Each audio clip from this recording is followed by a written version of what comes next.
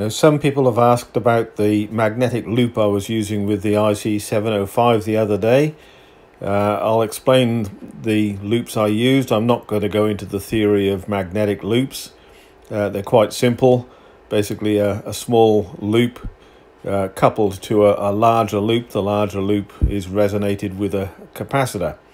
I'm just going to go into the mechanics of the loops that I made and used. Now, the first thing to notice here is that loops can be round, hexagonal, octagonal, or even square. Mine are square. The loop is made out of 1 centimeter by 3 millimeter aluminium strips, which you can buy in Bunnings. The dimensions of my loop are about 65 centimeters on an edge. The black box you can see there contains the variable capacitor to tune the loop. The vertical element you can see there is actually a fiberglass rod, and it's purely mechanical. It serves no other purpose other than to support the loop. This is the feed loop for my magnetic loop. It's made out of a piece of brazing rod. The rule of thumb is to make the feed loop about 1/5 the dimension of the main loop. So in this case, it's about 13 centimeters on an edge for the feed loop. And it's fed with coax and a piece of printed circuit board just fed directly at either end of the loop. At the base of the loop there's a piece of plastic, and I've put a 1/4 inch threaded camera mount there so I can mount the loop on a normal photographic tripod.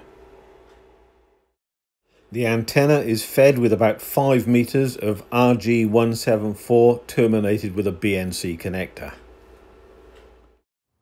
So here's an overall view of the magnetic loop. That fiberglass stick is nothing other than a mechanical support for the feed loop. You can see the feed there, and in this case I've made it adjustable in relation to the main loop so that I can adjust the coupling. It tends to be a little bit over coupled at the lower frequencies. And here's another close-up of the feed arrangement, just the coax terminated, the inner to one side and the outer to the other.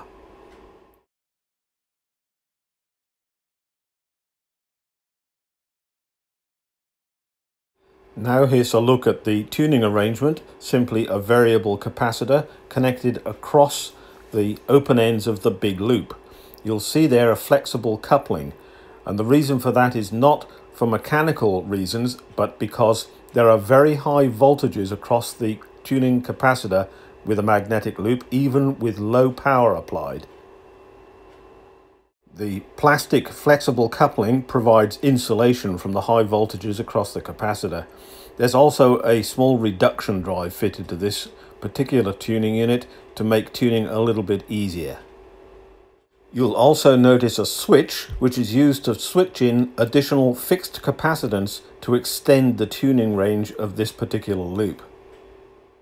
This is a 6-meter version of the magnetic loop, exactly the same principle, some aluminium strip and a variable capacitor connected across the open ends of it. You'll note the ceramic insulator on the shaft of the capacitor to isolate it from the tuning knob, and there we have it, a couple of quite straightforward, easy to build magnetic loops, ideal for QRP and portable use.